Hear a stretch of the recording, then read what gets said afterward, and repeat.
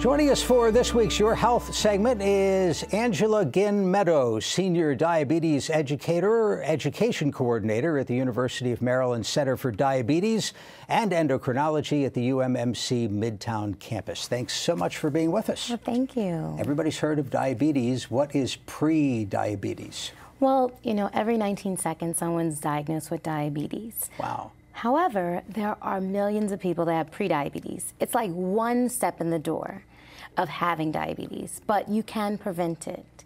And more of us need to prevent it because diabetes is really a disease that causes a lot of complications. How is pre-diabetes defined?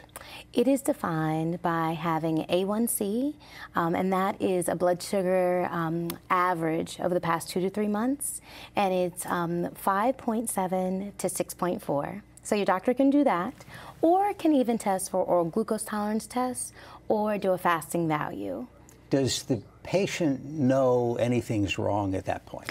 No, and you know, most people don't know that they're walking around with prediabetes. So getting screened every year is important, especially if you're at risk. Are most physicians screening that aggressively? Is it in most doctors' offices either your glucose is okay or not okay? So that's where I want my patients to be advocates. So if you are 40 or older, or if you have a parent or sibling with diabetes, if you're overweight, or if you're of color, or had a baby that was 9 pounds, you want to get screened every year. Wow. And it really creeps up. You have 5 years to get it together when you have prediabetes. That's kind of the window time frame. And if you do nothing about it, or just say, I'm on the borderline, I'll get to it eventually, you will then be diagnosed with type 2 diabetes. And as for what one can do about it, that brings us to the world's smallest shopping cart that you brought with you. I always say you shop healthy first. So if you bring it home healthy, you'll most likely eat it. If I had a shopping cart this size, I would lose a lot of weight. You would. Yeah.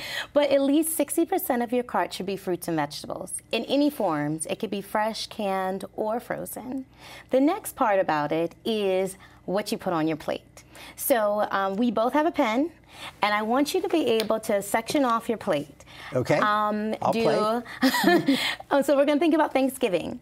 Where would you put your mashed potatoes? Where would you put your turkey? And where would you put some vegetables? Roughly, honestly, half and half turkey and mashed potatoes, and maybe a little section over here for the vegetables. Okay. So really half of your plate I think. should be your veggies. So half your plate should be your vegetables, and then whatever starch you choose, it should go over in the corner, and whatever meat you choose should go right here. And that's a healthier plate. Are you bringing the markers and the plates to your Thanksgiving dinner? Well, you know, do people want to hear this? I naturally eat like this. I'm at risk for diabetes. My dad had diabetes, my aunt, and both my grandmothers. So, and I'm African American, and African Americans are twice likely more at risk of having diabetes. Let me remind our viewers, if you have a question about diabetes or pre-diabetes, give us a call. We'll have the number up on the screen, or tweet your question. Our Twitter address is @MPT News. So how should people who have a risk factor, whether it's African American or another, think about it? I mean, should you think it's my destiny, I'm not going to fight it, or how would you look at it? So diabetes does not have to be your destiny. You have to first get active. So it's recommended 150 minutes a week of exercise. That's roughly about 30 minutes, 5 days a week, or 20 minutes almost every day. The other thing is you have to lose some weight. So maintaining and losing weight is really key. It doesn't have to be 50, 60, 70 pounds. It's just about 10% of your body weight. And the importance of doing that, heading off diabetes to the past in terms of the rest of your life, is huge. It is. The first thing, get screened. So pre-diabetes, you can actually suffer from complications during that time of just having pre-diabetes, such as heart disease and also neuropathy. And if we can prevent it, you know, we can make sure you have a life full of quality. Tell me about the diabetes prevention programs that you run? Yeah, so we have, it's called DPP, and Diabetes Prevention Program was developed by the CDC.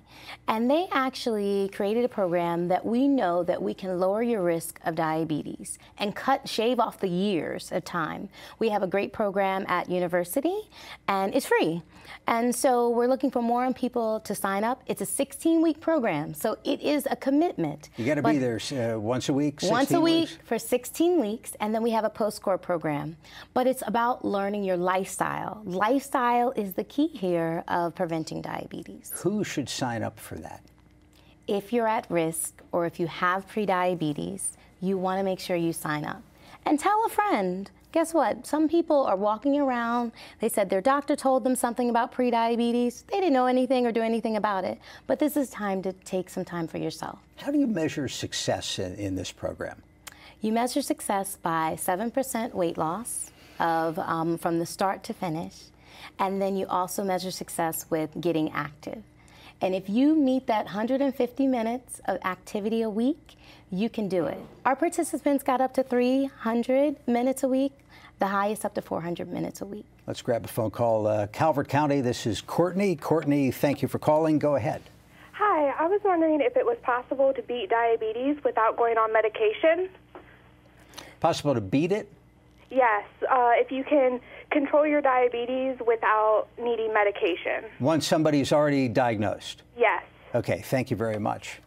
Courtney, you are absolutely right. The first line of defense for type 2 diabetes is diet and exercise.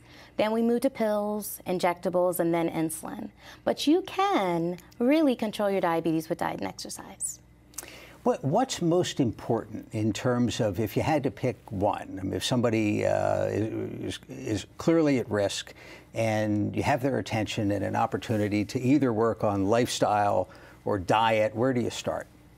Lifestyle is the combination of exercise and nutrition. You can't do one out the other. So it's just like a ladder. There's no way it can stand on its own if you're just doing one. So it's really about the combination that works. Talk about the education component of this. Outside the medical community, inside the medical community, what do you want people to know? I think people need to know how to eat. We talked about shopping.